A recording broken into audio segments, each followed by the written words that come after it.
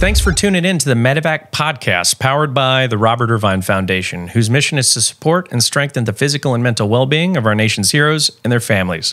I'm one of your hosts, David Reid. And I'm your other host, Christian Meyers. Thank you very much for joining us today on the Medevac podcast. If you're new here, and you might be, there's a price for the show. You have to share it with a friend or family member if you get something out of today's episode. Our guest today is Nick O'Kelly. Nick is a former Army personnel. He spent about 13 years in the Army. He was a Green Beret that transitioned into being an H-60 pilot. So he flew Blackhawks for the last part of his career with the 160th, which is a prestigious Army flight unit. Welcome, Nick. Thanks for joining us. Thanks for coming in today. Yeah, thanks for having me, guys. It's a pleasure. Yeah. Super exciting. Well, we'll dive right into the story and ask you what inspired you to join the military. I have a very unique story with that. Probably, actually, maybe not too unique, but I was in college after high school. I did all the normal things. Went to college like I should have. Didn't really have a desired outcome by going to college, so I partied too much and drank my way out of college after about a year and a half. Yeah, my dad told me I'm not paying for this anymore. It's a very common thing that we see across military members. I believe it. Just college is not always the best choice for some individuals. Exactly. It was the right idea in concept, but not the right idea in how I executed. Yeah. Wrong time, maybe. Exactly. Right? Yeah. But so I was in ROTC when I was in college, so that exposed me to the military. So when I left school, I came to the realization that I had to do something with my life. And so I first went to the Marine recruiter, and because Marines sounded cool, right? Yeah, of course. They're way cooler than every other branch before you're in the military. So I do that, go to them, and then they tell me, you're not guaranteed a job. You can come in the Marines, but you might be a cook, or you're subject to you're subject to whatever the Marines. It's terrible. Unless you're infantry, right? Then they'll be like, "Oh exactly. yeah, come on in." Yeah, exactly. We need more of you. Yeah. So walked down to the Army recruiter, and they showed me this cool Special Forces recruiting video. After they tried to pitch me onto some other stuff, but luckily I had good ASVAB scores, so I could have done anything. And I watched that video and I was like, that's the coolest thing I've ever seen in my life. Let's do it. And the recruiter was like, you sure? Nobody makes it that I've put through this. This is hard. This is hard. And I'm like, all right, let's do it. So that's really my entry to the military story. So I entered with an 18 X-ray contract. And then, my story starts from there. Went to Benning, did the whole infantry basic, and then went up to the Q course at Bragg. Nice. And how did that training go through for you? Any recycles, injuries? No. So I was... Damn. Yeah. So I was... Nice. I was fortunate to not get injured at all. And I had a pretty solid running background, which goes as you guys know, goes so far in the military. Yeah. So I was running I don't want to brag, but 11-minute 2 miles when I came in the Army. Wow. So I was just flying, and that honestly translates to rucking and everything else that you do in the military. So, or in the SF. And land navigation just crushes a lot of people as well. It does. And I don't know, but I think my ROTC time actually helped a lot with that. Oh, I'm sure I had that foundation already, whereas the other guys were just coming in straight raw and had no exposure to it. Makes sense. So at least I had the basic map reading skills and had done it before. So that goes through, go through training without a hitch. And what's next? Yeah, so graduated 2012 from the Q course as an 18 Charlie, which is the demo engineer. Okay. And spoke Korean, kind of, if you can call it speaking Korean. It was enough to pass the test. Yeah. So that put me out in first group, so that's Asia. And I went out to Okinawa, which is 1st Battalion. Okay. So I spent 3 years on an ODA out there and got to travel all of Asia, really. It was a really awesome experience. Got to see different cultures. And it's cool seeing how third world countries and their cultures live, you know, compared to how we do over here. I mean, was it your first time out of the country, or? Other than like Canada and Mexico, yeah. Okay. Yeah. So but those were like vacations, you know. Yeah. They weren't. And those are very Americanized in their vacation areas. So Exactly. yeah, it gives you some exposure to the world. Yep. Seeing that cultural difference and bringing that knowledge back to the United States is very, very different as well. I mean, and we could have a whole podcast on that as well, as just like the sense of entitlement that we have here. And it's not even, sometimes it's not even forced. It's just the way of life here where you have access to everything, and you don't have that in a lot of places.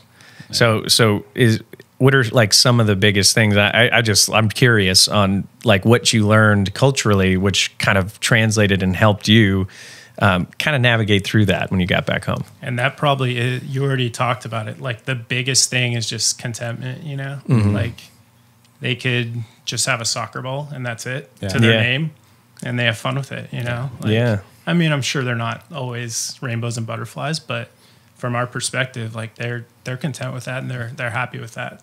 Yeah. We're here, you know, we're always here. We can't even go out in the rain without, you know, being complaining or our shoes getting dirty. Like, nope, exactly.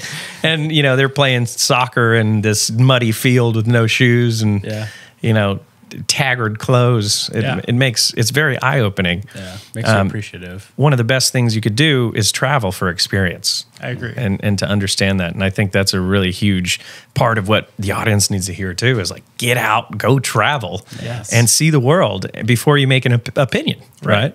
And you learn like gratitude. Right? Like, you travel and you're just like, man, we have it made. And we don't always think that, right? Like, it's not like every day I wake up and I'm like, oh, I got it made because I'm not in a third world country. But when you're there, you appreciate it. You see that translated into, you know, those who are very vocal about the politics. And I'm like, well, you go anywhere else in the world, especially third world countries, you're not involved in politics. You're worried about getting through the day. Yeah. Right? What am I going to have to eat? You know, all this stuff. For sure. And that is eye-opening. But I didn't mean to detract from the story. That's just an interesting one, just being able to travel very, very young in your career as well. Yeah, it was really nice. And another thing on that cultural difference is kind of the family construct. Like, is a little different there, right? Very tight-knit. Yeah, very tight-knit. You take care of each other. You know, you take care of your parents, things like that. Where, you know, my parents live in Seattle and I live in Charlotte on the other side of the country. And people separate. And I think that's, we talk about that too, is like the family connection kind of breaks down a little bit now, especially lately, where you can have a kid living in totally different states. No one's meeting for holidays anymore. Yep. And I mean, to be honest, you know, you get other organizations that are influencing the family now here. Yeah. I think the community aspect is very important. I think that is something that we're missing here. Something that's fallen off, unfortunately. Like the last time I really saw a community aspect in this country was, you know, 9/12, right? 9/12 syndrome, right? Everyone came together after this big tragedy. We haven't had anything like that, really, that brought us closer together. Good point. Yeah. And the perfect example of that is if somebody knocks on your door, you're like, who is that? Instead of like when we were kids. Me, I run and hide now. I'm like, is it the cops? Yeah, right? Just kidding. It is like when you have someone knock on your door, you open it and you're like, what do you want? Right. And, you know, I see this in my neighborhood. Every neighborhood I've been in the last 10 years is, you know, no one's out playing anymore. You don't know your neighbors even. Yeah, you don't want to. Yeah, you know? yeah. Because when we were kids, it was like somebody knocked on the door, you're excited. And True now story. It's like, who's there? Yeah. Why are you knocking on my door? It's 7 p.m. Yeah. What are you doing here? Yeah. So it's a totally different dynamic. But. Yeah. So back to the story here. Okinawa, you get to travel all of Asia, which is incredible, especially earlier in your career. You know, us Army infantrymen, you know, especially Rangers, you get two choices, two states. You know, it's Washington or Georgia. And not even a choice. Yeah, you get two choices, maybe if you're lucky. Right. But yeah, so you're traveling around, and what does that look like? This is year 2012? 2012 is when I got to Okinawa. When you get to your unit. And I mean, things are in full bore. Like we just had initiated the second surge of Afghanistan. How was the temperament when you got there? It was actually a little awkward for me because my company was in Afghanistan when I got to the company. So a lot of people think of 1-1, which first battalion is not. like combat, really more JSIT style. But during that era, every group was recycling in and out. Mm-hmm. So they had literally lost somebody in the company, I think a week after I showed up. So it was Tough. very, very, very awkward. Yeah. And there were a group of us new guys that got there at the same time. So we were all rear D, and it was just awkward. All the older or senior NCOs were not accepting of us because when you go on a deployment, you get tight, right? So we were the new guys. Yeah, we were going to get treated like crap anyways, being the new guys. But this just kind of made it worse, and so it was a little awkward. It took I'd say probably a good 9 months to actually get over that and start integrating with them. Usually it was like a trip or two, and get comfortable. You see like a big difference between like pretty much around that time, 2012 to 2015, 16, where you have the senior NCOs who have been on multiple deployments at this time. That was just a hard time for people to enter the military. You're still going, but it's towards the end. Everything's kind of wrapping up a little bit, and you probably got a lot of that. For sure. Being the guy with no deployment patch, no CIB, walking around with all these. Very cherry. And I'm sure that you saw that kind of progress as you were ranking up too. Around 2015, when the new guys came in, same kind of concept, I'm sure. For sure. And it's even like that today, I would say. Yeah. Well, especially now. Now you have even senior NCOs who haven't deployed. Yeah. Exactly. Which is very strange. It's a huge shift. That's very prominent in the Marine Corps right now. They have their whole upper echelon has no deployments or maybe one deployment at best. It's pretty surprising. Yeah, and when we enter a new combat realm like we're dipping our toes into right now, makes me curious about what's going to happen with that. I know. That's totally different landscape. Yeah, I definitely want to pivot the conversation into that when the time comes, as well as what recruitment looks like now is brutal. Yeah, in the toilet. I've seen some of those stats. It's pretty scary, honestly. Yeah, and then you're talking about initiating a new draft, and maybe they're not going to be forward-facing, but it'd still be logistics, and that is that's wrong, right? Because you still need that. Like, it's still important, Yeah.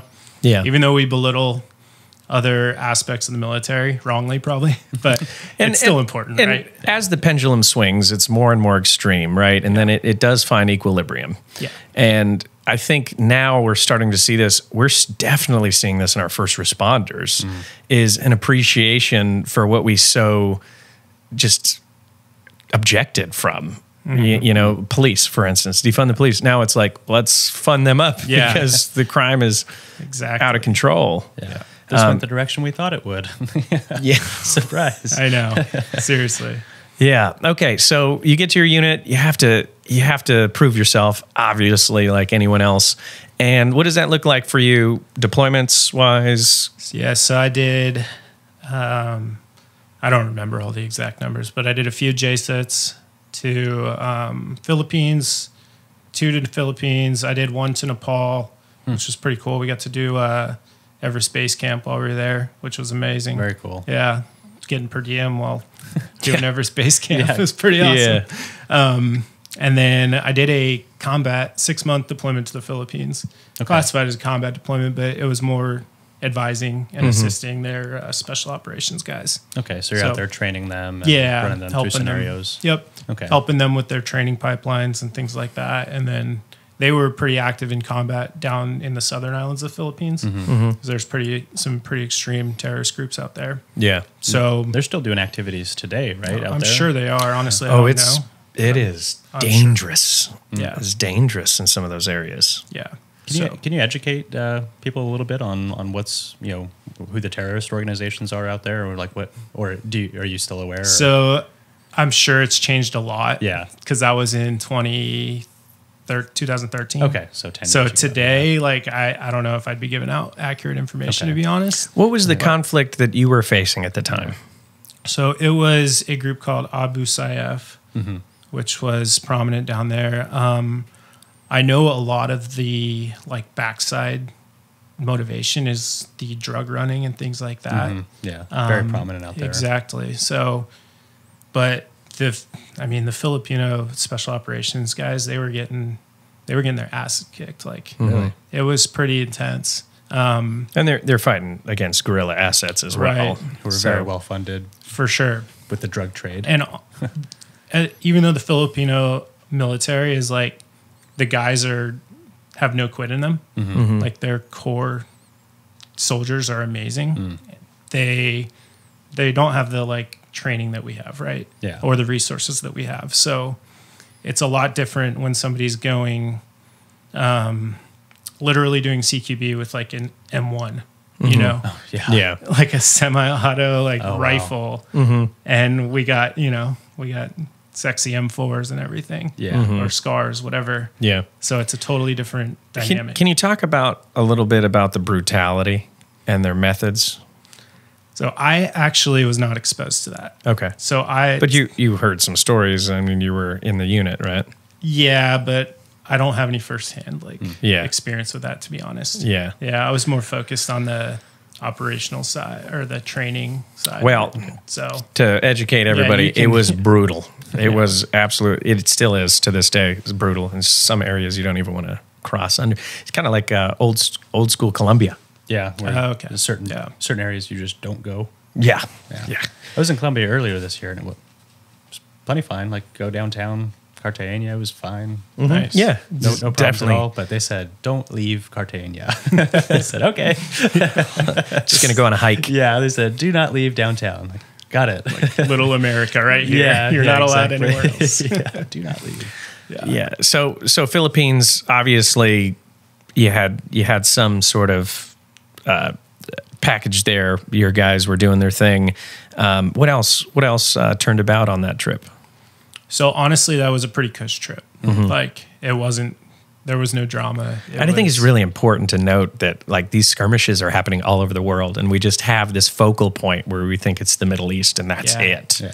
Yeah, I know. And everybody always wonders, like, why are there people deploying, and why are people still going on deployments? And it's because of that. There's always something, There's that Always. misconception that, well, we're not at war anymore. It's like, well, we're at war everywhere. Right.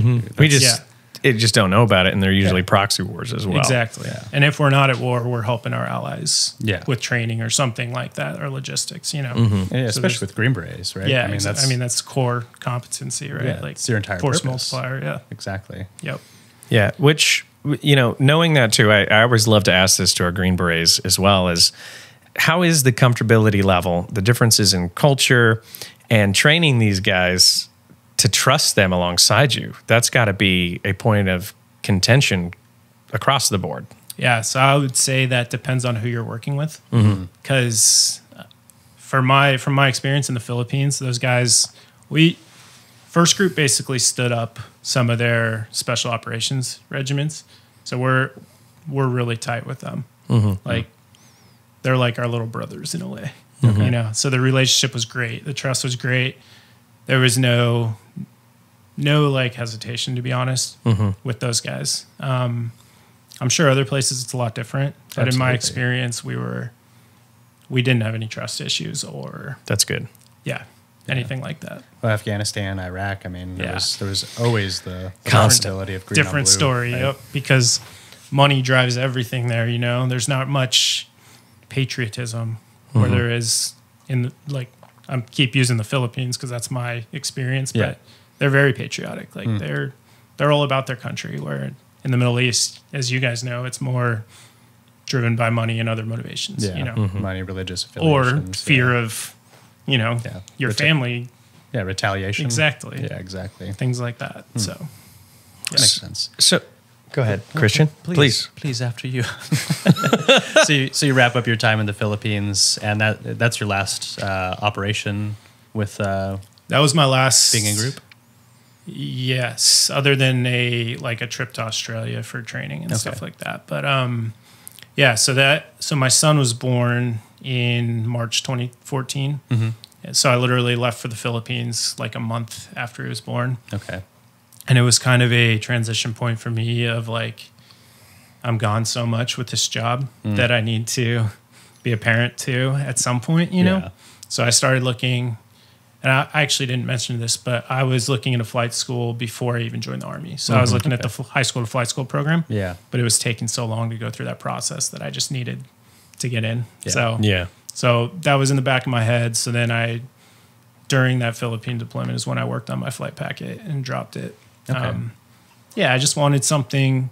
In my mind, being a pilot was a little more stable. Sure. And then also looking at like the pay scale of, a warrant officer compared to an enlisted guy, I was like, okay, I'll be doing a little better by my family by doing this. So, so yeah, that was my big motivation to do that. Okay. So you drop your flight packet, and your goal, what was your goal to fly H-60s, Blackhawks? It actually was. Okay. Yeah. Okay. Which is, most people in flight school don't say that. Yeah. Don't say Blackhawks are Want like Apaches, number one. right? Yeah. Or Chinooks, but Yeah. I just love the Blackhawk. It's such a sexy beast. Like, it's got the best of everything, in my opinion. Yeah. So yeah, it was. I did want to fly Blackhawks. Okay.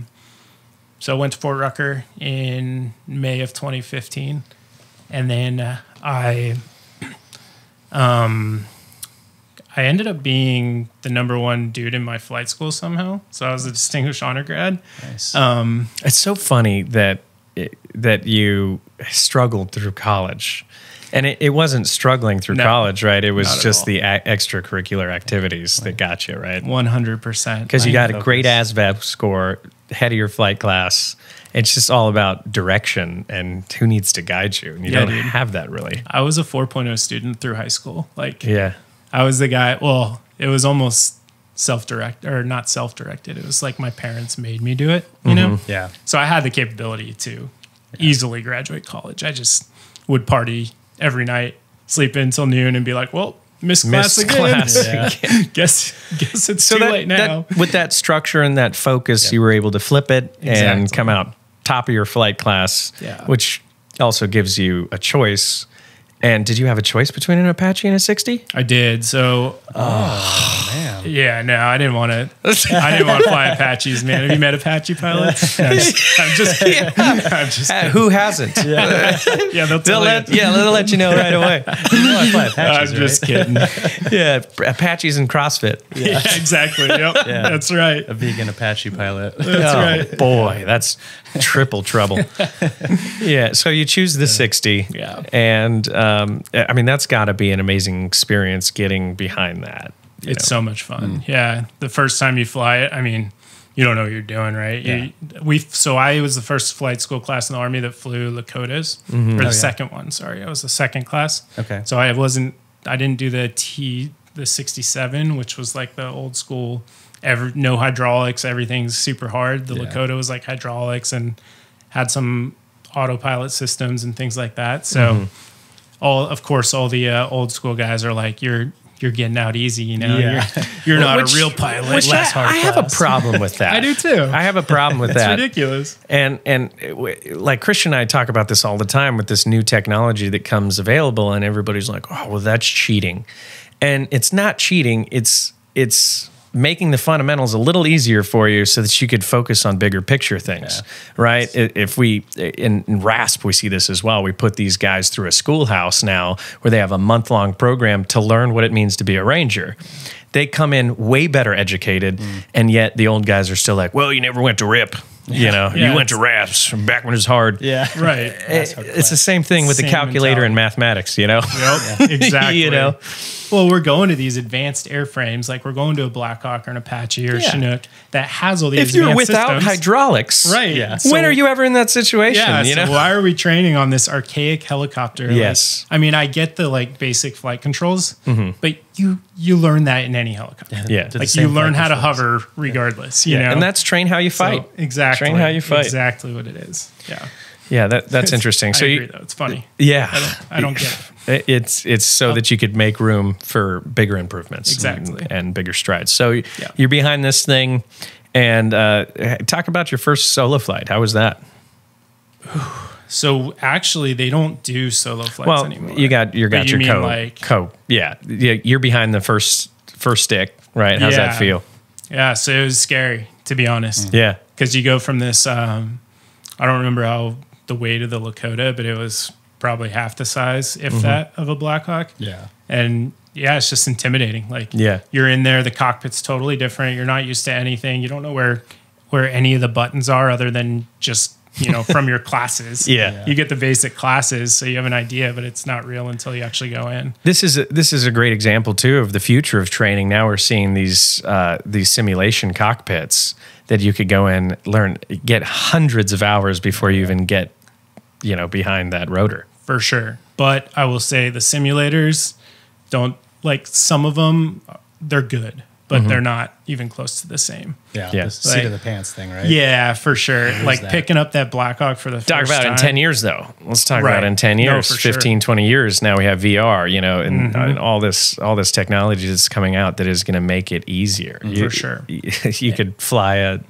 F-35 without getting behind it and know the fundamentals first. It's pretty crazy, Yeah. especially with everything's going digital, even in the cockpit, you know? Like even some of the new like dust landing systems, you're flying instruments, which means you're flying off the screen from 50 feet down. You're not even looking outside anymore. Yeah.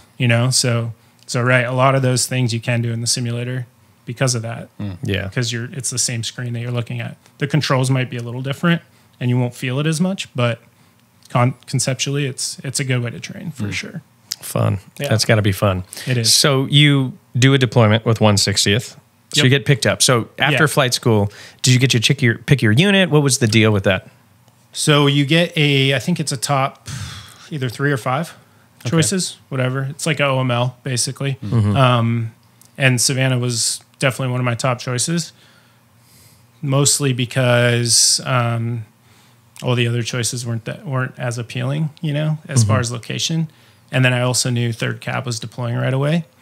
And when you're in flight school, like all you little students are so excited to get out in the real world, right? Absolutely. So deployment is like, I get to do something Yes. real, Spend all this time training. Exactly. So I was really excited for that. And then you also, the career progression's a lot faster if you deploy quickly because you get so many hours on a deployment. Yeah. So I think I got like 500 combat hours in 9 months or something like Wow. that. Over 500. Wow. Yeah. So it was Really fast. It was a lot. It was like 7-8 hours a day almost. Yeah. Almost consistently, other than like rest days. But And what was your average duty when you were downrange?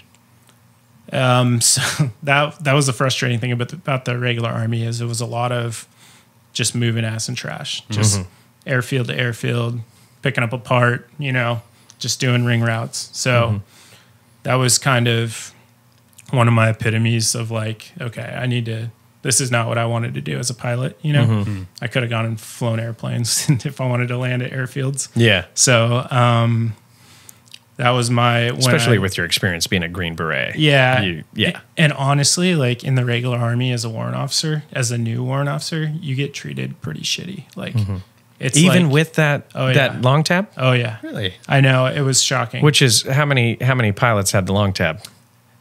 Not many. Yeah. Not No. many. Even Yeah. in the 160th. I'd be like, not many. I know, man. Like Right here. unfortunately, I you would, can't haze the hazer, man. yeah. And it wasn't even hazing. I think it's just the nature of the regular Army, That's another thing it's too just- is that chip on your shoulder. Yeah. Where does that stem from? I don't know.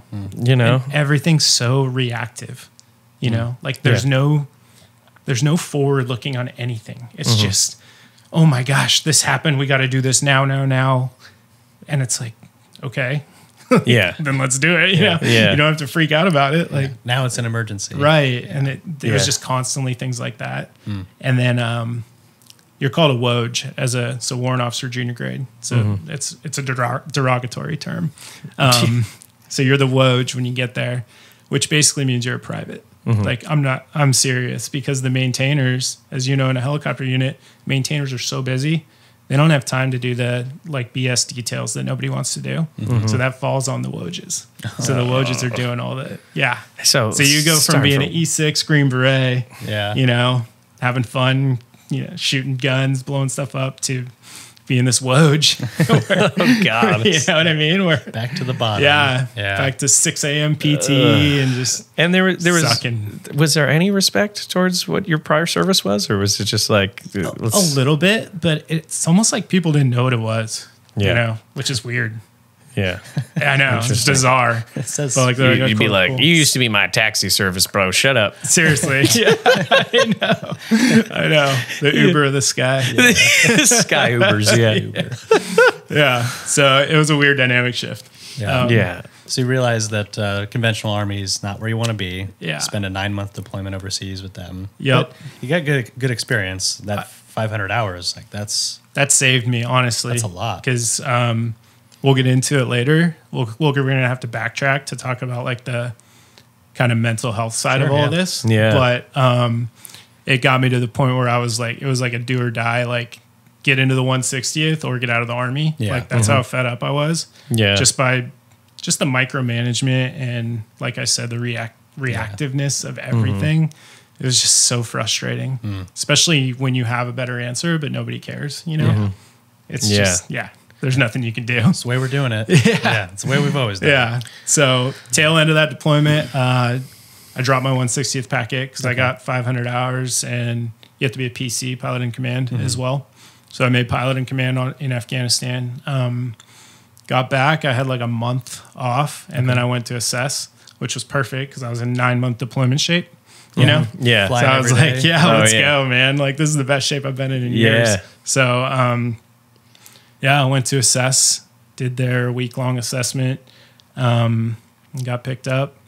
I was like the poster child candidate, that, you know, like former Green Beret, still young, still like moldable, you know what I mean? Motivated, all that good stuff. So yeah. So you got picked up into Got 160th. Can you picked tell up. the audience what's 160th is so prestigious for? Yeah, so 160th is the Special Operations Aviation Regiment. So basically, any like major operation, not any, but most major operations that you've heard of, 160th was probably a part of it. Yeah. The Blackhawk Down's where everybody's going to recognize the 160th Yeah. from. So that was their, obviously one of their biggest, like most famous missions. Yeah. Yeah. Gothic Serpent. Yep, Yeah. exactly. But yeah, it stemmed out of the 101st. So it started at Fort Campbell, and then they just started experimenting and basically saying like, hey, we need a special operations aviation regiment or aviation asset. And they just started a program out of the 101st, and then it slowly And you get a newer, merged. slicker 60. Yeah, that you yeah, got we behind. get the Ferrari of the 60s. Oh, Yep. Brand new off the line, I'm sure. Yeah. Sometimes. Yeah. Sometimes. Yeah, sometimes. Yeah, sometimes. Yeah. So what are the salient differences between conventional Army asset and the SOAR asset? So you guys have obviously much higher qualifications. What are some of those things include? As far as the helicopter is concerned, or as far as the training? Yeah, whether it's helicopter technology or the training stuff that you can, obviously discuss. Yes. Biggest differences. Yeah. Yeah, so the helicopter outside it looks similar, other than the like probe for HAR for All black. helicopter air-to-air refuel.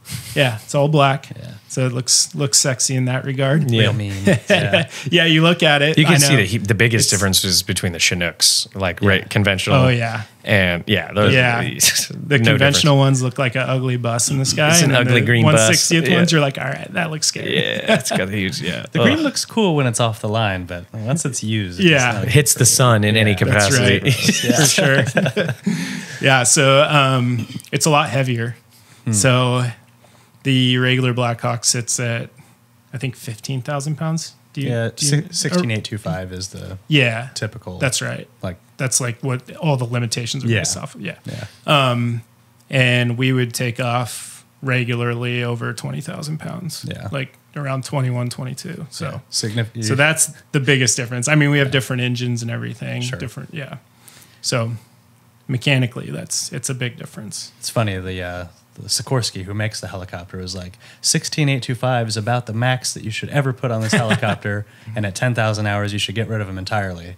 And the Air Force and the Army were like, "No, your engineers are wrong. Yeah.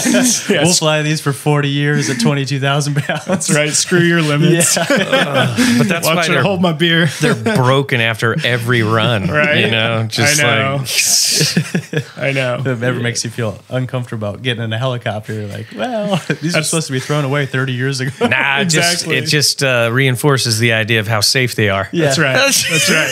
It's true. Yeah, they do work. They're not falling out of the sky very often. So Yeah. That's why you never shut down though on a Yeah, never. flight. You don't want something to break and have to have to be stuck Have to there. get stuck there. So you just keep it running.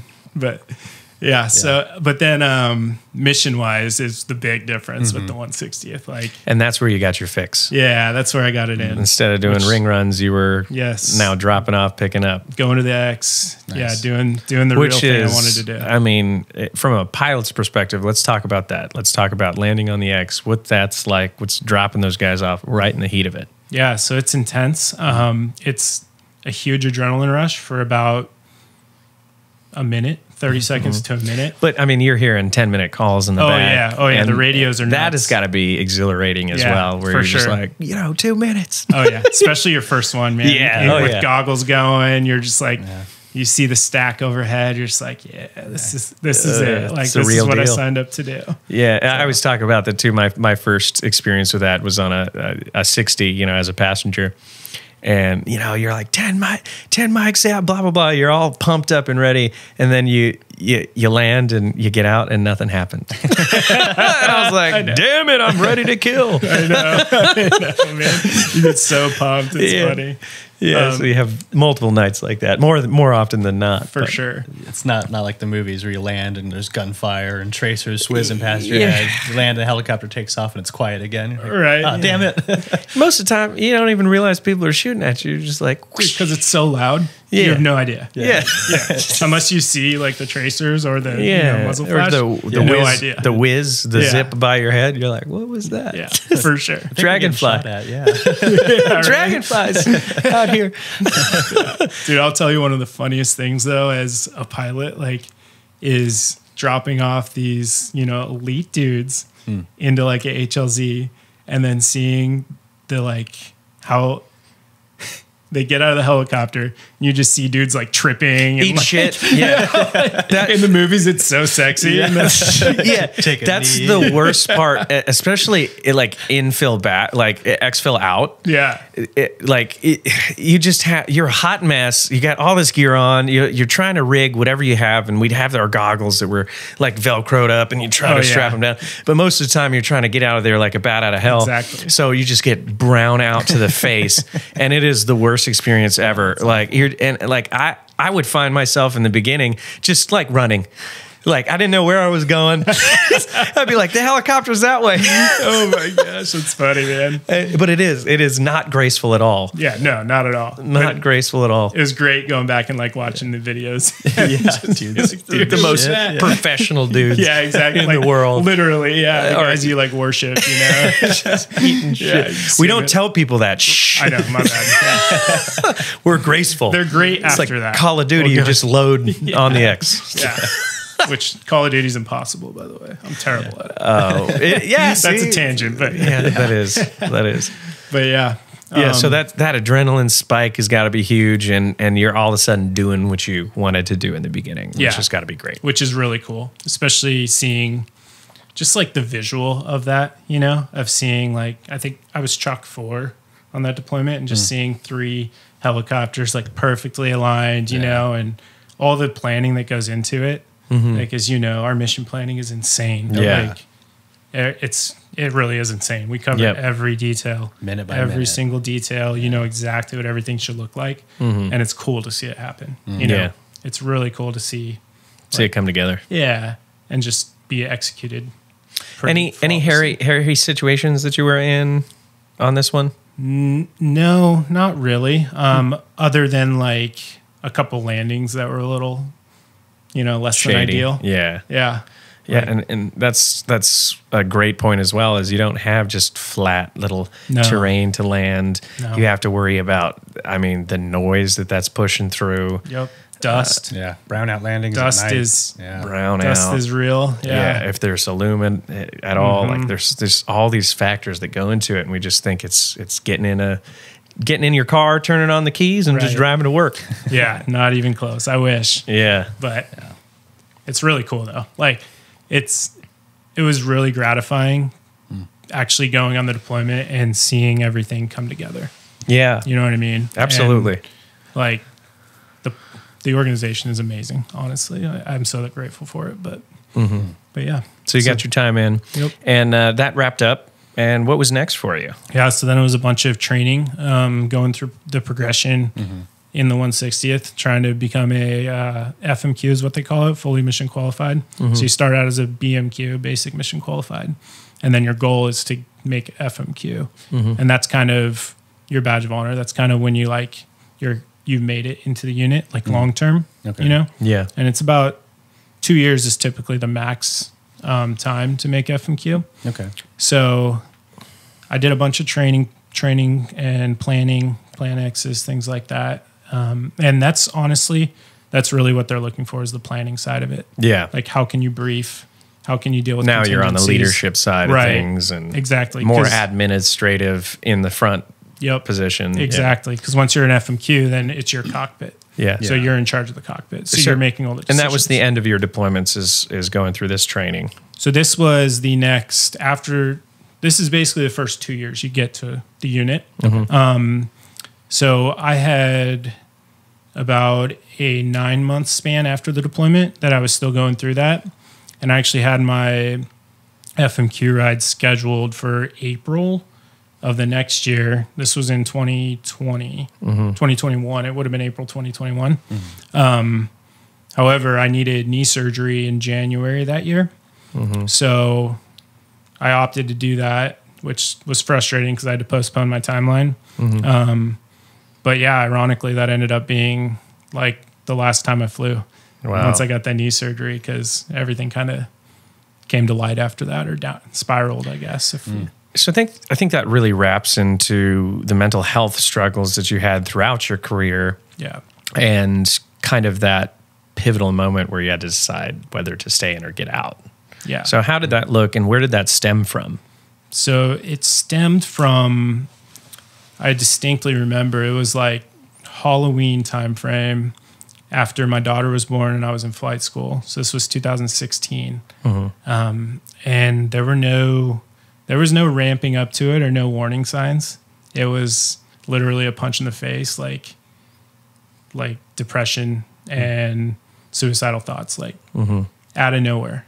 It Really? was so weird. Yeah, literally out of nowhere. I had no explanation for it. You know, there was no compounding things, at least that I was aware of, that led to it. Looking back now, it's a little easier to like identify all those things. You know, my daughter was born. I didn't take paternity leave. I kept going through flight school. Also mortality is realized when you had a young one born, I'm True. sure. Yep. So now it's a separation between your military career and your family life, which is being torn in two different directions. Yes, is never a good thing. 100%. Yeah. And then the aspect of like leaving group and becoming this new private again in flight school, and having to deal with these cadre who were, you know, probably not the best soldiers or individuals. 'Cause that's why they were doing that job. Let me be ask you honest. this real quick. Is the difference between conventional aviation and 160th aviation, did you see a difference in that professionalism across the board? Oh yeah. Yeah. Night and day. Like I would strive to say that the 160th might be the most professional organization in the Army. I don't know, maybe not, but it's up there. Well, your experience with them. Because the maturity factor. Like, so most guys in that unit, at least from the pilot standpoint, have at least 8 years in the military already. You know, they've done their regular time in the Army, and most of them were enlisted before. So it's a lot more mature audience, which goes a long way. It just goes to show you, when we see these special operations units, premier, prestigious organizations, you get a certain level of professionalism, and it showcases the fact that you don't need to haze. You don't need to beat people up and treat them like crap. Yeah. You could operate in a professional sense while still educating these guys into doing the missions they were trained to do. Yeah. And it's a lot less of a hostile work environment. Which is what the Air Force does, right? Like, I mean, I don't know about your experience, but like, that's what they're striving to do. They're striving to make it a more professional organization, and it seems to be that way. Yeah, the Air Force is much more like a business, Right. that has guns instead Right. of, instead of the contrary. Like conventional Army tactics do not work on Air Force personnel. You can't threaten somebody. You threaten somebody, you threaten to haze somebody, like you're gonna get in trouble right after that. Yeah. It just doesn't work. But at the same time, like it's the big boy program, right? And I think that's the same thing with aviation or special operations. Is you don't have to be here. If you don't want to be here, there's the door. Yep. These are the standards. You can meet them or exceed them, and if you fall short, then like get out. Yeah. And how does that affect like morale? I'm just curious. I think it's a net positive. I believe it, yeah. I never spent time in the conventional Army, so I was never really exposed to that other than from the outside. But from an internal standpoint, it's really easy to correct people individually. Like I can have, somebody who's even lower ranked than me pull me aside and be like, hey, dude, maybe we should try it this way. Yeah. And it's accepted. I know in the conventional Army, like E4 pulls E6 aside. Like, Nope. Yeah, no way. No way. Not going to happen. Start pounding pavement. And I think that there's a big differentiating factor as well, is when you're a line unit or when you're in infantry position, anything like that where you're forward facing, that has to be reinforced, right? Yeah. There is no time for questions, especially from those that are lower enlisted from you. You have to rely on the experience of your team and that education that they've been provided through numerous amounts of training and deployments. I was a young enlisted when I took over sergeant position. I was 20 years old. Yeah. And I'd have, the late bloomers that would come in at 30 years old, and they do not like to be told what to do. Yeah. But you have that exact philosophy of, if you don't like it, sua sponte, you're out the door. Yeah. You're done. Goodbye. And so you need some structure like that in the right setting. Right. But it also is emphasized and it's multiplied in the conventional Army, where that's just the standard. This is how I was taught, and this is how it's going to be. Yeah. And I would say the fact that in special operations you can kick somebody out, and it is like an all volunteer force for the most part, makes a huge difference, right? It makes all the difference in the world. regular Army or conventional military, they have to cater to the lowest Yep. on the totem pole, So like if Joe Schmo's notorious for, smoking weed in his room, they have to put something in place so that nobody does it. Yeah. Exactly. So that's kind of where it snowballs from. True story. Unfortunately. Yeah. But to put it in perspective, I only ever stood somebody at Parade West one time. Nice. It was because he pulled a gun out, like jokingly. And I was like, hey, bud, we're going to play military for a second. Only ever one time. He's like, what's parade rest? We don't do that in there. And no shit, that was the reaction was like, what do you mean? Like, I need you to stand at parade rest while I address you right now. He's like, is that a thing? Like, can you do that? That's funny. Like, that's how the Air Force kind of works for the most part. That's awesome. Yeah, but it works for the Air Force too. It does, and it does, I tell There's so few people. That's my recommendation at the end of the day when people are, my son's daughter or whatever is thinking about joining the military. Air Force, trade skills. Yep. Air Force, if my son ever joins, it's like you're going to the Air Force if you're insisting on joining. Or maybe the Space Force, who knows? Yeah. Unless you like boats or space. You got that now. Yeah, exactly. You like boats or space? Yeah, computers, Space Force. You like boats? Go to the Navy. Except, I will say is the common misconception across the board about Space Force is you're not going to space on secret aviation missions. Not yet. Not yet. Space shuttle door gunner. You're staring at a fucking screen in the middle of, Tully Air Force Base, Greenland. Middle of nowhere. That's true. Population 400, Yeah, so that's an interesting one. So back to the mental health aspect of this, you're really, you get overwhelmed by these emotions that kind of come out of nowhere. Yeah. How do you address that? I know it's really hard in aviation specifically to go to your leadership about these problems. Yeah, so short answer to that is I didn't. I harnessed it all in and tried to stuff it down with Brown. Yeah, that's what we do, right? That's what we're taught to do. That's the answer. Yeah, I always use this analogy of You remember 30th AG first day? Oh, When you get in the absolutely. Army, they separate these kids that are suicidal, right? Or having There's a mental health, lot of them. right? And they take their shoelaces. Yeah. Yeah. And that is day one. Orange vest. Yeah, that's day one that we see in the Army. So that stigma stems from the second we start, not even start basic training. Like, Yeah, you're in and a holdover. That's a really great point. Is you do see mental breakdowns on the daily basis, and it is. I think that's such a great point. Is we see this, we see these actions. This is what it takes, and we always internalize it and say, "I'm not there." Right. And how do we respond to that? We're the ones sitting there laughing at them, right? Or being like, losers. Like, Yeah. that's not going to happen to me. Yeah. Yeah. So then that stigma is born in your head. Like, so then when it happened to me, I'm like, man, I'm not telling anybody about this. I don't want to be that guy, You're Yeah. gonna make fun of me. I'm gonna lose my job. Right. And And it's you not that I question even- yourself Yeah. and everything that you stand for at that point. Especially because on the outside looking in, like, I had the perfect life, like hot wife, great kids, crushing flight school, all these things, physically fit. Yeah. Everything on the outside looked great, but it wasn't, Yeah. it was broken on the inside, but still I didn't want to expose that. And I didn't want, and all the repercussions of going to behavioral health when you're a pilot, or training to be a pilot. Yeah. Could be a career ender. For the most part. Yeah. Right. Like even just going when you're in flight school, they'll be like, we don't need this guy. And that apprehension's a hard thing to address in that position because on one hand, you need to take care of yourself. You're having whether they're depressive thoughts that or leading to suicidal ideation or suicidal thoughts. If you're having that, that's a big problem for you personally, and it's something that needs to be addressed. But you have this major apprehension, like if I address this, I lose everything else that I've been working for. Exactly. And it's such a hard decision for people to make. Like we know the right answer, right? The right answer is to address it early and to get it figured out. But with the consequences that follow, like it's such a crapshoot. It is because it's so easy to say that now looking back, right? Yeah. Like, yeah, just go get help. Like, what's the big deal? Yeah.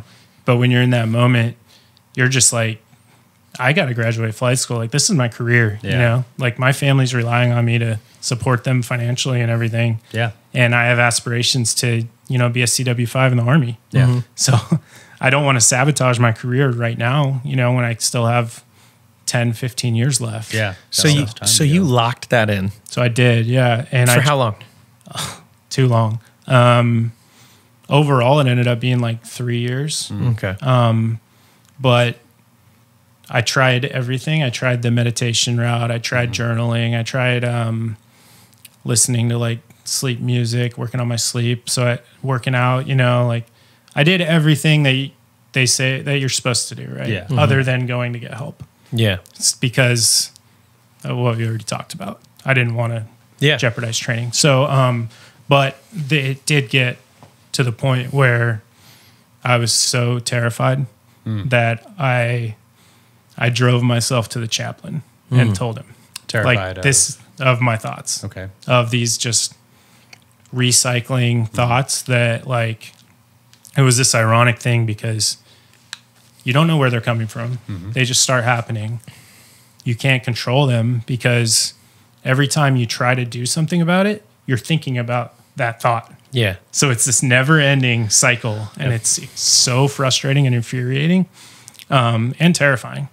So, Absolutely. So I got to the point where I was like, you know what, like I'm literally scared that I'm going to do something like that. This is going to overcome me. So I went to the chaplain. He drove me to behavioral health this is in Fort Rucker still. Okay. So this is still in flight school. Early. Yeah. So this was probably 6 months after like the onset of it all. Okay. And I was just going down this downward spiral just internally though. On the outside looking in, nobody knew anything, you know? So go to behavioral health, which was terrifying for me. Like, it could have gone horribly. Yeah. Take this little written survey. Literally, it was like a suicide survey. Like, you having suicidal thoughts? Yes. Have you made plans to do it? No. Do you want to do it? No. Because I didn't want any of this. Yeah. Yeah. Everything was just there. It was just happening. It wasn't like, I was like, I didn't hate myself. I knew mentally that my life was great. And that was the ironic thing. Yeah. Is like, I was like, why is this happening? Because my life is good. Yeah. Like I have everything I could ask for. Truly but intrusive. But it was still happening, you know, so that was so frustrating. So anyways, I go do that survey. They bring me back and I talk to a lady, and I kid you not, she went through the list in the survey, read the survey, asked me, like, just re-asked me the questions, and basically said, well, since you don't have plans to do it and you don't want to do it, I'm going to let you continue training. Just come back if it gets worse. And in my mind, I'm like, it is as worse as it could be, you know, like, But you're that's terrified. why I'm here. Yeah. Like, so I was so frustrated with that and so like just torn because I didn't know what to do. So I was like, okay, I guess I'm just going to And there was no soldier on. That's the problem Yeah. that I see across the board. And you know, I recently had an experience with the VA mental health as well. You know, but conventional Army in military as well is. Come back to us if it gets better. Well, where's the tools that I could be working on in between this? Yeah. And you look at my chart, you look at the page that I filled out, and that's all you're basing I could have done this survey online. I know. And I could have literally, ChatGPT could have told me the same thing. Exactly. I mean, they didn't have that back then, but Google could have, you know, Yeah. I could have Googled my symptoms. Yeah, these are my DSM answers. Yeah. And they would have been like, Yeah. you should probably see a mental health professional. Yeah. You know, but the Yeah. Army mental health, I mean, Well, from that perspective too, and just to play devil's advocate, Yeah. she knows that you're in flight training, and she knows that, hey, like, if you're not planning on doing it, like, it's best for you to not talk to someone if you want to continue with training. You're right. So she was doing you a service there, yes. while doing you a disservice. Agreed. Yeah. Like, and it really is going to come down to your decision at that point. Like, what was more important to you at that point, or what did you prioritize, or what did you see? Like, were you actually going to end up taking your life in the next couple of weeks, or could you make it through training? And you obviously did. Yeah. But that decision, like, that's the question mark that we can often, you know, do a disservice to other people. And if it was somebody else in a similar position to you, say they were apprehensive to check that box. Yes, I'm planning on taking my own life. They said no when she asked, but that wasn't the truth. Right. Now she's done them a disservice, and that's going to lead to Now you're putting them behind a multi-million-dollar asset Yeah. With And people in the back. that is like Yeah. essentially a missile. You Yeah. know? Yeah. Yep. And, the lawn dart. Yeah. and she absolutely did you a disservice because, you know, with the way she presented that, you felt threatened on your training at that point. So Yeah. I'm sure you just closed off and you said, yes, ma'am, I'm good to go. Okay, perfect. I'll come back. Yeah. And we often feel scared to say, no, this is not going to cut it. I need a little bit more tools. Yeah. I didn't want to say that. And, way. and you can't because Yep. she literally put it black and white for you. Yeah. Of, okay, well, I'm not going to kick you out of school. Well, that's the worst thing you could have said to me. You know, I'm coming to you for help and you're not providing it. If Right. it gets worse. Right. Like, how is there no really, middle ground? What's you know, worse, like, me killing myself? exactly. You know? I mean, that would have, that's would've literally been- was the next step. And that's how two, we far it don't was. think about that too. The professional, the behavioral health specialists need to recognize that out there of saying, this is a cry for help. You feel threatened on your job. You need to provide a safe space for these guys to come in and work through them with those problems. Not read from a chart and say, you know, tell you about yourself. It's Yeah, not gonna work. especially if somebody like turns themselves in, Yeah. you know, Yeah. and drives themselves there, like Yeah. when they know the stakes are high and they know, you know what I mean? So, Yeah. but yeah, to your point, she was trying to keep me in training, which Yeah. you're right. Like in her mind, that was probably her intention Yeah. was, hey, like this guy seems squared away. Let's keep him in training. Mm-hmm. But I also think there should have been some like, let's follow up, you know, tomorrow, or let's get you talking to somebody Yeah. that won't ground you. Something in between, you know. Yeah. I agree. Yeah. So it gave me a bad taste with I mean, I already didn't want to go to behavioral health ever. Yeah. I didn't even want to be in the parking lot, you know, Yeah. unless I was out processing. No one does. So, exactly. So, Yeah. so that gave me an even worse taste. And I was kind of like, all right, well, I'm not going back there. You know, they're not going to help me. Yeah. So you stuff it down for even longer. Yeah. So, and it was always like looking to the next milestone to hope it would get better, you know, like it was Yeah. like, all right, let's get to third cab, then it'll be better. Let's go to Afghanistan, then I'll do my job. It'll be better. So it's kind of just always trying to. That's the great justify thing it. about the military as well, though, is we Yeah. distract ourselves so well Yes. that we don't get hit until we're in our downtime, Yeah. often when we transition out of the military. Yeah, for sure. So honestly, I think that's what like kept me going, Yeah. like looking back on it, other than like family and things like that, but just always having something next. What's next? What, you know, There's always something next. in the right? military. Like my situation will get better once this happens. And- It didn't, but How was it during those periods, though? So you went to behavioral health during flight training, Mm-hmm. and here you are, you know, as a 160th pilot, still dealing with the same things, you know, years later. Were you going through ebbs and flows? Was it pretty constant and steady, or can you even like delineate between? yeah, so I actually can. It was something really weird happened to me. So when I was in the regular Army, the whole time I was having these like still depression and suicidal thoughts. And then once I got picked up for the 160th, actually before that, so in Afghanistan, towards the tail end, I started having these dizzy spells, like unexplainable, just my body felt off kilter. It was bizarre. And I thought it was like an inner ear issue or something like that. And I got that checked out and they said it was fine. But I started having these weird dizzy spells. And when I assessed for the 160th, it was like at its worst during assessment week, which is not the time you want it to be. It was just awkward. Like I felt like I literally had this feeling of I'm going to fall over all the time. Like we'd be talking right now and my body would just feel off and I would feel like, yeah, it was just weird. Interesting. Yeah. So it was bizarre. But once I got picked up for the 160th, my depression started going away a little bit. So it wasn't the constant intrusive thoughts. It was like, More purpose driven. yeah, and it was when I'd be going to bed or something, you know, I'd have those thoughts, but it was just because my mind was, you know, stagnant and I wasn't doing anything. But other than that, it was getting a lot better, but I was having these dizzy spells. So it morphed into this, which is weird. And in my mind, it wasn't like my mental health was improving. And now I was having some like physical something, like something was off with my body. I didn't think it was my mind still. Yeah. So I'm going to kind of go like deep in the story here and the diagnosis and all this stuff and how it happened. Sure. But essentially I had these dizzy spells for a long time. And I didn't tell anybody. I was just holding it in. Same thing because I was a pilot and it didn't happen when I flew, which was ironic. Or when I I don't know, never did. I don't know if it was the adrenaline or the focus or what, but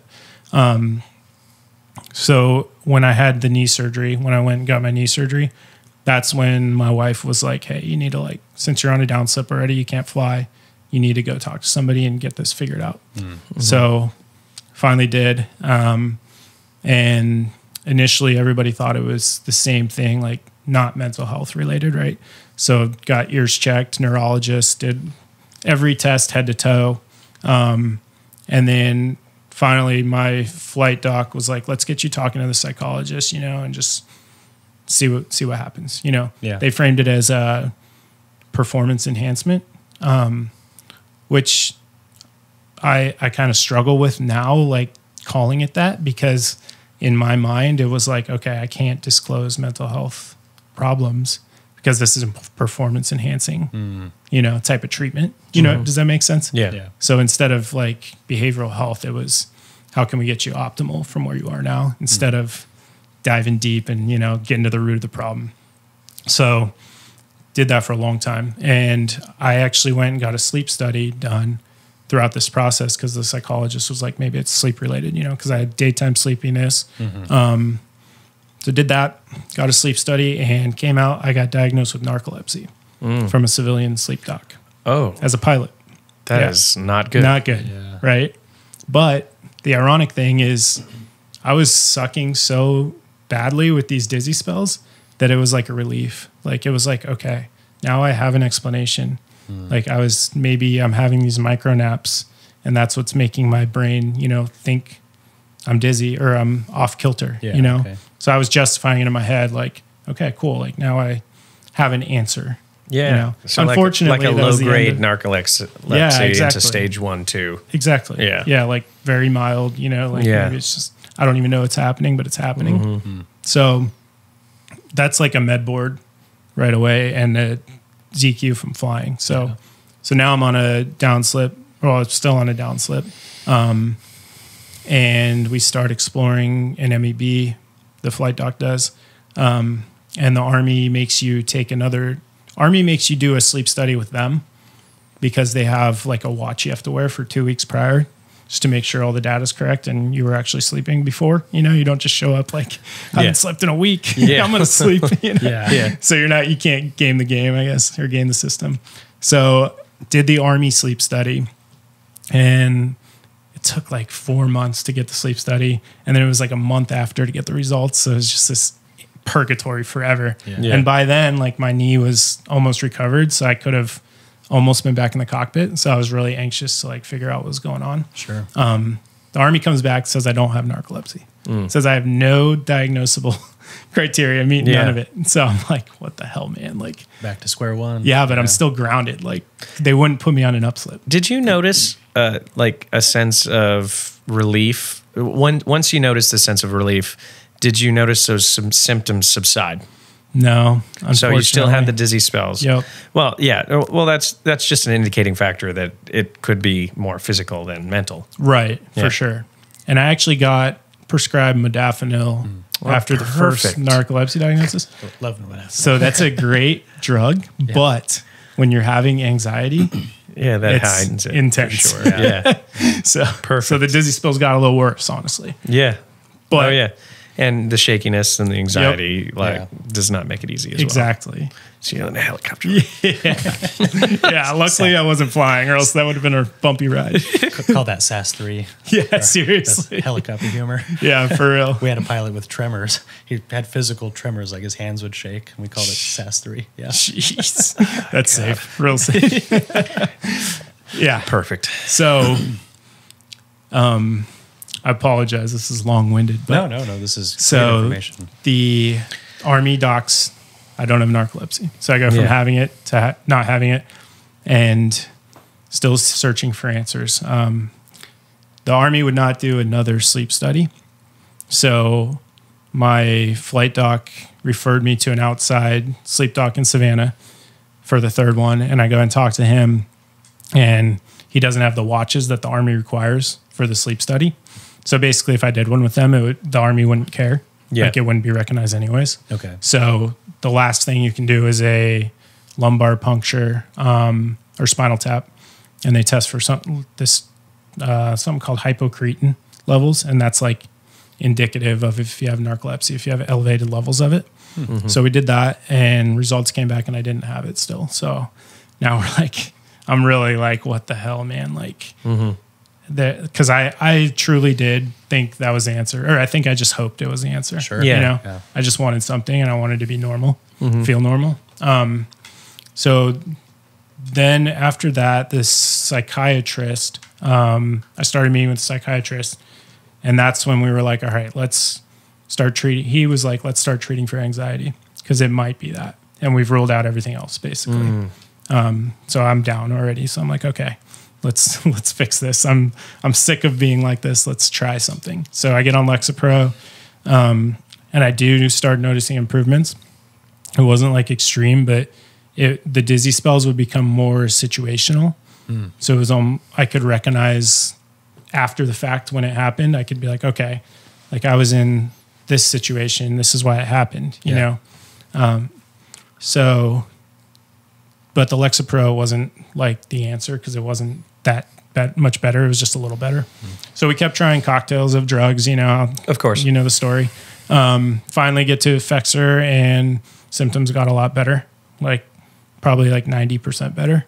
So it was very, very situational at this point. Okay. And it was 100% like, okay, this is treating it, which was bizarre and took me a while to kind of accept, you know? But this psychologist after that, so after we like established that this was working, she read the symptoms of panic disorder, and I was like, oh my God, like that's exactly what I've been experiencing. Like we've been talking for a year, you know? And like to her credit, she wanted to rule everything out first before jumping to a diagnosis like that. Like that was her reasoning. But I was just like, man, like that literally nailed what's been going on with me. And yeah, that's really how so then I got med boarded for panic disorder and anxiety, PTSD, all, you know. Yeah. They just lumped it all together. But yeah, so So the biggest lessons learned through that though is just like I let it get so bad because I held it in for so long because I was so scared to get help and talk to people that it got to that point. You know, like if that mental health professional at Fort Rucker had just probably treated me or whatever, got me on a plan or something, like none of that would have happened. Yeah. You know? Yeah. So it's kind of bizarre to look back on it now. Let me ask you this, and it's going to be a very pointed question. Do you now wish, or would you have changed what you said in 2016 when you first went to behavioral health? Now that you know where you're at now and all that you've gone through, would you have given up all of that you've been through now, you know, being a 160th pilot, all that? Is that something you would have given up to change it? That is a great question, and my answer would be no. But with that being said, I don't want people to take that as like, I'm not going to get help because the end result could have been much worse, right? Yours happened to work out. Yeah, I got lucky. I mean, maybe not lucky, but a lot of things could have gone way worse than it did. Yeah. And we've all heard the stories of that soldier that's a stud, you know, that takes his life and everybody's confused. Everybody's like, what happened, you know, and leaves behind his kids and wife and, you know, the tragedy. Yeah. And like that would have been me if I would have done it, you know. Everybody would have been like, dude, I had no idea. I would have never seen that coming. Even to this day, like I haven't been really public about this except for the last month or so. And I have buddies texting me like, dude, I had no idea. Like you should have said something. And I'm like, yeah, I know. That's the point.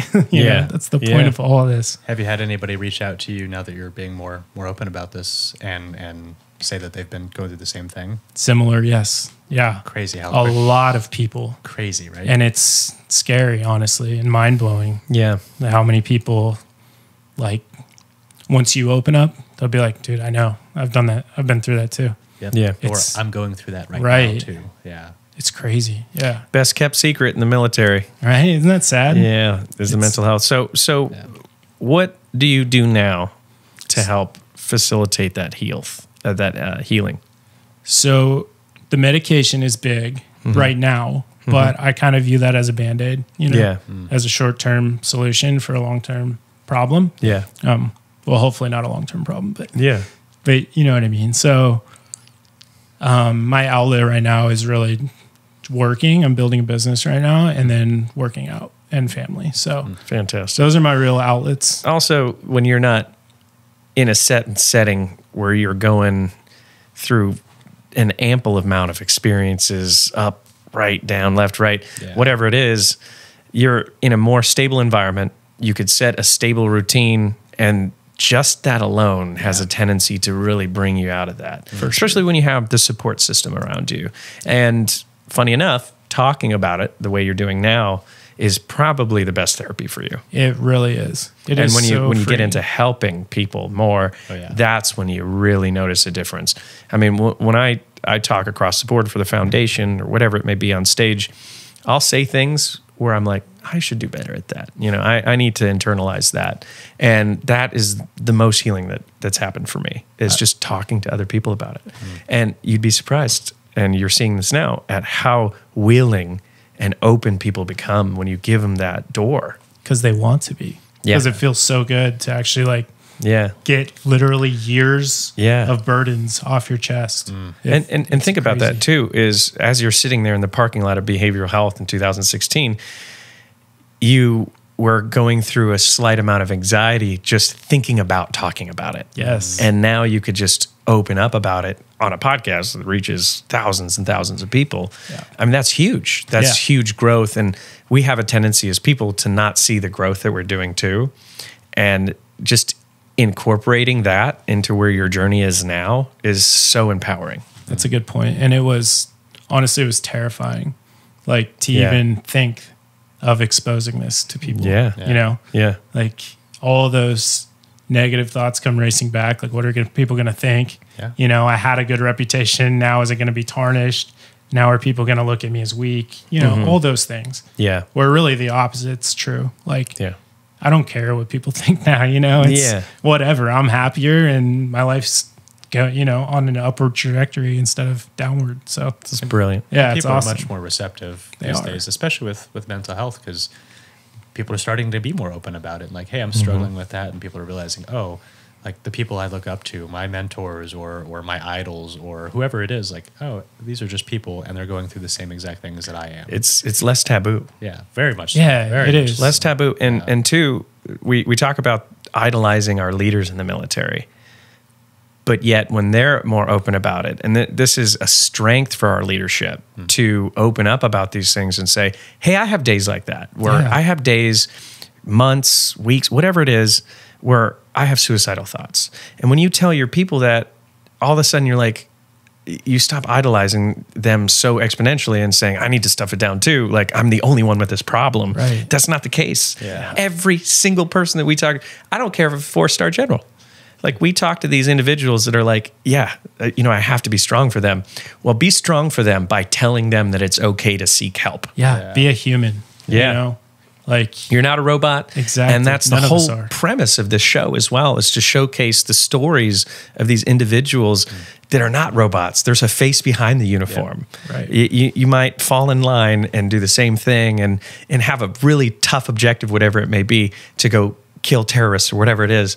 But at the same time, that's not normal. And that hurts us on the inside to do that. And to be open and forthcoming about it is empowering beyond all belief. for sure. And especially like when you see it at the most elite level, like these guys that are beacons of success and, physical strength, mental strength, everything, you don't get through the any special operations pipeline with a weak anything, Yeah. True. You have that drive and you do have a strong spirit. And yeah, being vulnerable at things like that is terrifying, but it's so valuable. And I think if we can get that out to even like active duty soldiers, just talk about it. Even the civilian population, True. Yeah. because now they get to see what they've idolized as well. Yep. They see the special operations, you have constant exposure to these movies, Oppenheimer, whatever it is, and you see these guys and you think, oh, they got it together.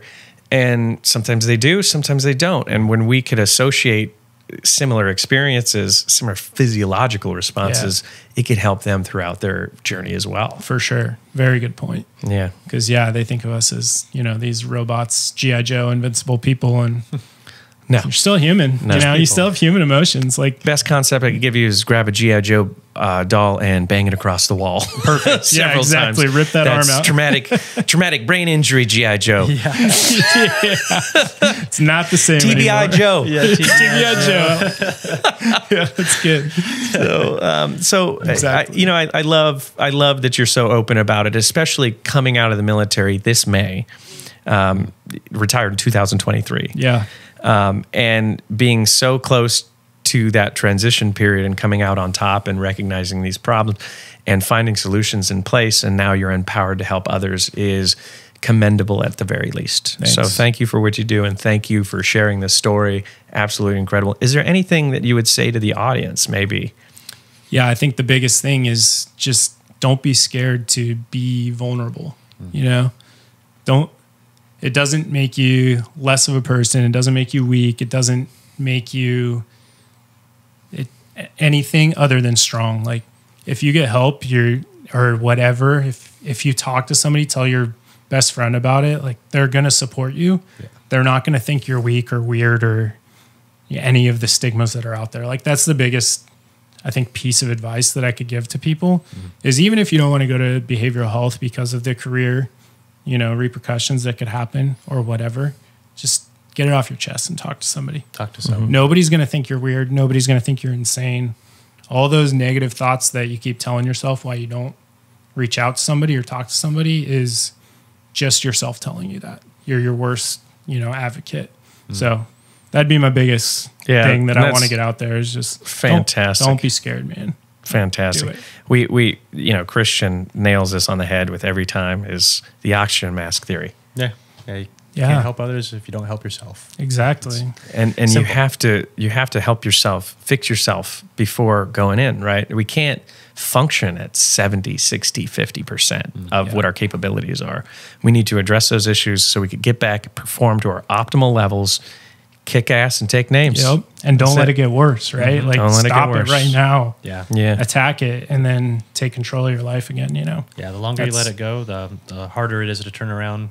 You can still turn it around. For sure. It becomes exponentially more difficult. Yeah, that knife just keeps twisting, right? Yep. That's it. Multiple fronts to the battlefield. And the battlefield of the mind is a really, really important one. And I think over the last few years, we've really recognized the importance of that. Yeah. And we are addressing that in the military. You have these safe spaces where you could go to now without repercussion of getting fired. Exactly. Yeah. So and you might be grounded for 6 months, right. a year, but in the longevity of your life, what is that? And look at the alternative, right? Like, do something that's life-changing in a negative way, like potentially for not just you, but your family, right? Or be grounded for 6 months to a year, or whatever it is, whatever career they're in. Or find a new job. Right. Sorry. Right. Can't do this one. You'll still be okay. Yeah. And you won't be dealing with that anymore, hopefully. That's the intent. Where can we find you at? Yeah, so I am on Instagram at Task Force Stigma.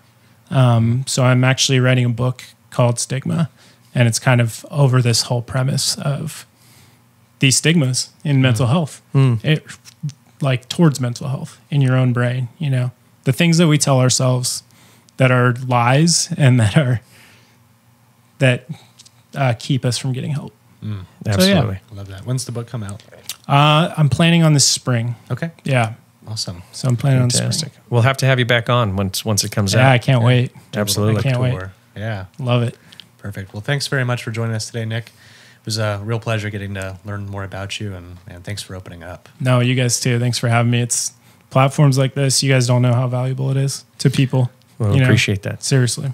Appreciate it. And appreciate you coming on. You know, it's guests like yourself and the stories that they bring to the table that make this show possible and educate the audience, whatever background they come from. For sure. So thank you. Yeah. No, thank you guys. Appreciate it. Nick O'Kelly, ladies and gentlemen. This has been the Medevac Podcast. Thanks for watching today. Don't forget to head over to medevacpodcast.com if you want to get in touch with myself, Dave. Tell us who you want to hear from, what stories or topics you want to hear about. And then go over to social media, Instagram at Medevac Podcast, MEDEVAC Podcast. Interact with that stuff. Let us know what you think. We'll see you next time. Until next time. Bye.